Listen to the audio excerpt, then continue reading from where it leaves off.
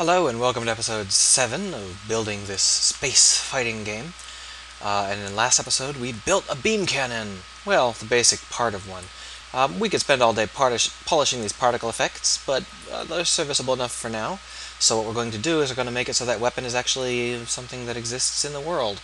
We're not going to do collision detection or damage just yet, but we are going to do the concept of the weapon having an existence to this ship. So the first thing we're going to do is we're going to go into prefabs, prefabs, there it is, and we're going to create a new directory inside of prefabs for weapons. And the reason for that is because we're going to end up with dozens or even hundreds of weapons, and we don't want to have them all mixed together with other stuff. So we'll call this the dummy weapon, and we will make it into a prefab like that, and then we will delete it. So here in ship, we can go ahead and add the weapons that we want to add. Let's go ahead and just add some dummy weapons to ship. We'll just add one for now. So there we go. We now have a dummy weapon on the ship. So now there's some question as to how the ship knows that it's got the weapon, and whether or not it knows that the weapon is, whether or not, how you can click and cause that weapon to fire rather than the NPC weapon. So let's go ahead and start building that. So we'll go into the ship. The ship has to understand which weapons it has and which weapons it doesn't. Rather than actually trying to... we're going to make it so it auto-detects. Rather than having to drag the stuff in like we did with these jets, we're actually going to have the dummy weapons auto-detect. Or rather, all the weapons, not just the dummy weapons. The reason that we can't auto-detect lights and jets for engines is because there will be a lot of other sources of lights and jets. For example, the dummy weapons have lights and jets in them. So therefore, those engines have to be manually created, I'm afraid. But that's okay, we can do an automatic search for the weapons. And we do that by just creating a new protected weapons, like that. And then here in start we can say weapons equals get components in children weapons. True. And then let's just go ahead and make sure that it actually detected that.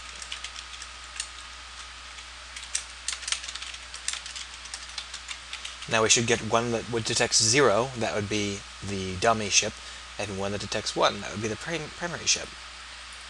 Yep, there you go, 1 weapon and 0 weapons.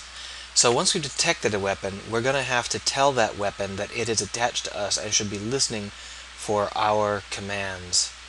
So to do that, we're going to start to get into something called delegates and events. So a delegate is a function type. This is a little bit of a complicated concept, and if you've never heard of it before, you may want to go watch a tutorial on it specifically from someone who's actually a programmer instead of a dilettante. But basically, a delegate allows us to define a type of function, and then after that we can assign any of that type of function as a variable. I'll show you. So we're going to create a new delegate, which is weapon fire delegate. And it's going to take the argument vector3 target pause. Okay? So the delegate on its own is just a category, just a type. It doesn't actually have, we can't use it for anything like that. So we also have to create something else.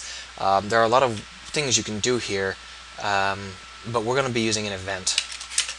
Events are good because they actually allow us to assign an arbitrary number of people as responders.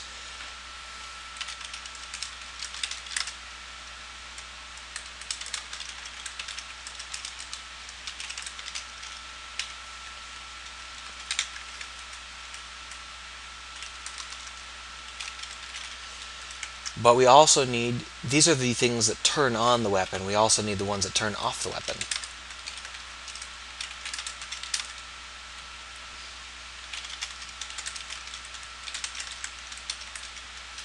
So this is a more generic kind of delegate that doesn't have any arguments attached to it.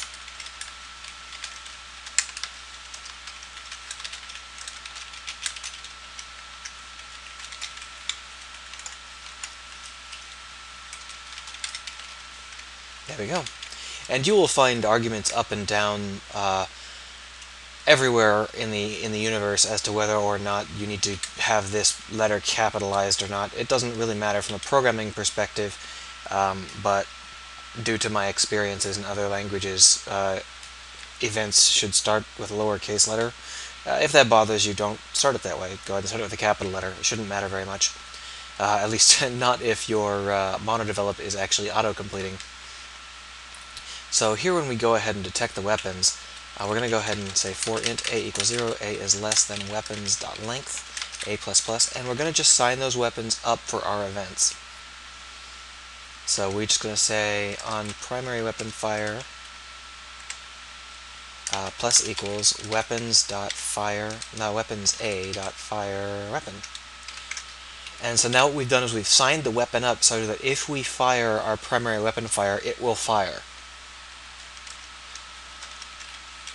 And we do the same for the ceasefire.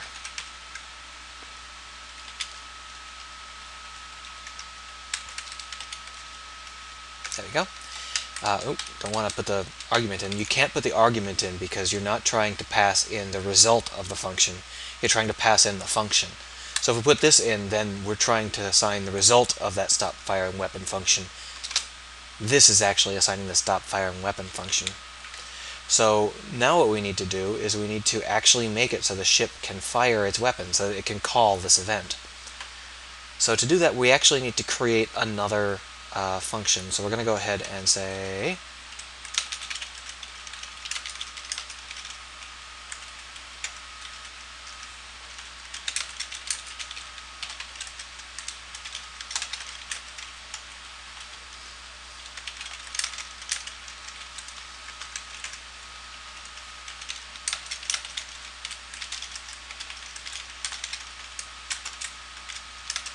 there we go.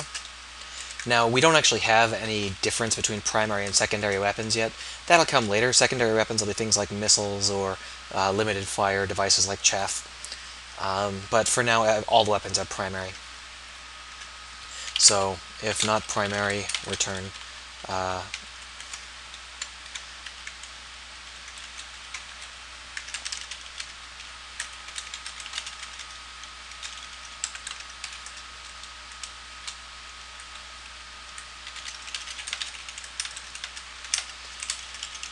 just so that later on we know what the heck's going on. I try to put in these kinds of catches, and then we're going to go ahead and fire the weapons.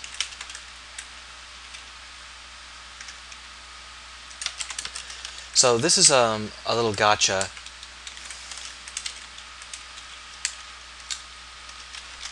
This is a little gotcha here.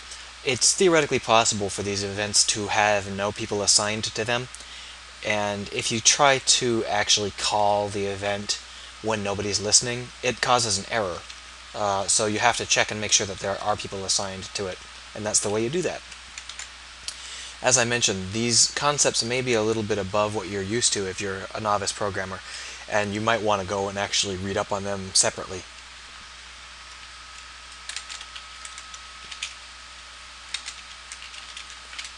Alright, so the next thing we need to do is we take the ship controls. Remember this?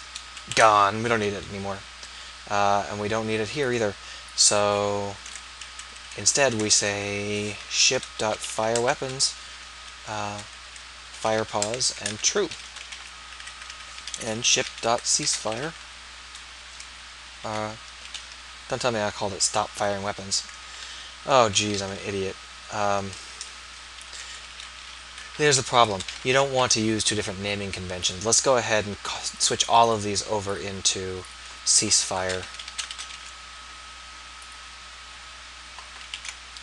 We'll do the same here in weapons with our stop firing weapon.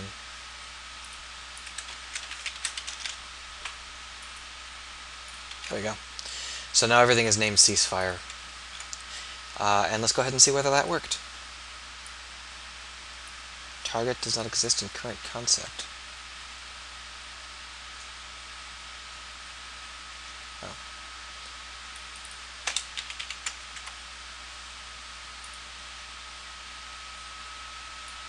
Perfect. And of course, now that it's attached to the ship, it moves along with us. Pretty neat. But we don't yet have any concept of that having a limited amount of energy behind it. So what we're going to do is we're going to go ahead and make the weapon have a concept of energy. So public float max power equals 100. And we'll say public float power equals 100. And then we'll say public float power regen equals 10. And this will be something we'll refine later. So here on update, we say power plus equals power regen times time.delta time, and if power is greater than max power, power equals max power. Okay, easy enough. So if we are firing, we need to know how much that actually consumes. Another variable.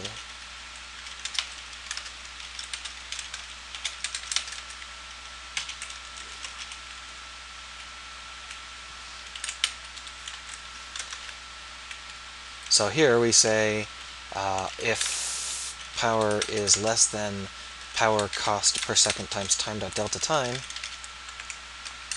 then return. Can't afford to keep firing. Otherwise, power minus equals power. So there we go.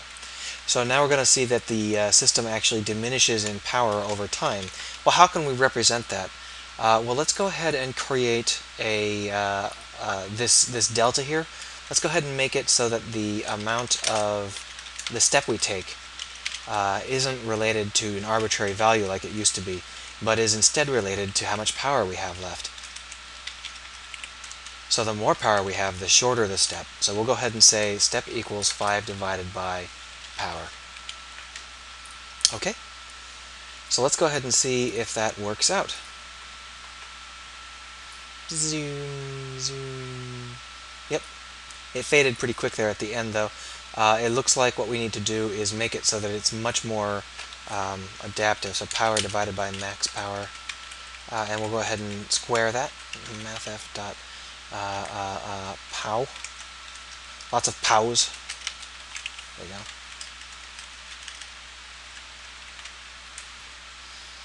That's actually going to be a positive value. So, and because it's a positive value, it's going to result in a smaller number. So the lower our power is, the smaller that's going to be. So there we go. Oh, except for that'll be 0. So 1.5. Yeah, there we go. So what I've just said is we're going to have a step of between 0.5 and 1.5 depending on our power level. And it's going to be squared so that you can get a good image of it. And you can see how that actually produces an interesting... maybe that's not the best approach. What we can do is we can change that out later with something else that does something like changing the color of the beam or the number. Oh, that's what we'll do.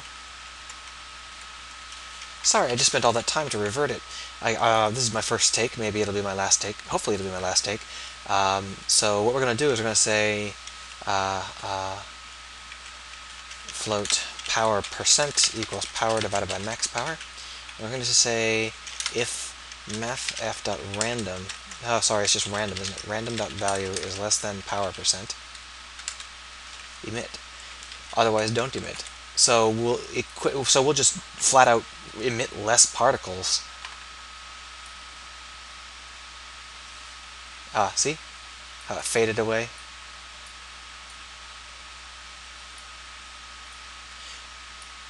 But it's hard to tell how high our power has regenerated to. So let's go ahead and do that next. We're going to go ahead and have this weapon have public, or rather just, it's actually going to be up there, below update. Here we go. Void unGUI. And remember how our ship has this thing? Just going to copy it. Oh wait, that's not it. It's a ship, not a ship update. This thing, copy it.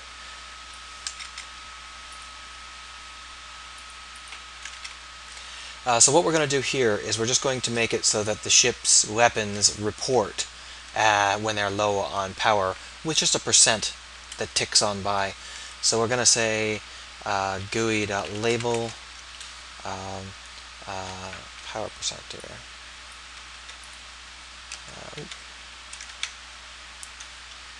Rect comma power percent. Methf dot floor methf dot seal to int. I guess we need to put it to int times 100 plus percent. So on GUI, if power equals max power, then return. We don't need to see it if we're at maximum power, otherwise we do. Shall we see how that looks? Now keep in mind this will also show for enemy weapons, not just your own.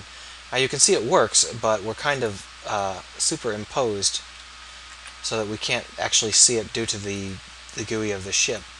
And then now we can. So we're going to have to try and figure out how to do it so that we're not overlaying on the ship. And there's a lot of ways to avoid overlaying on the ship, but for now I think we'll just go ahead and not offset to the left.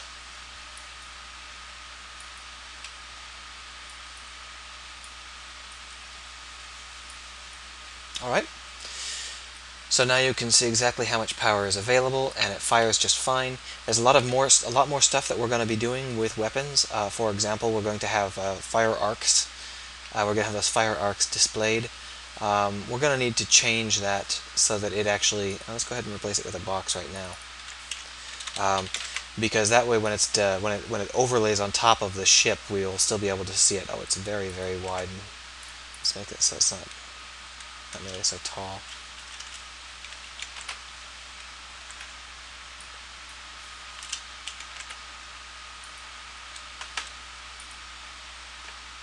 There we go. And that way when it's overlaid on top of our ship, we'll still be able to see it. Alright, so that was this episode, a very simple way to do weapons and weapon GUIs. Next episode we will talk about tearing ships apart with your weapons. The fun part of any space shooter.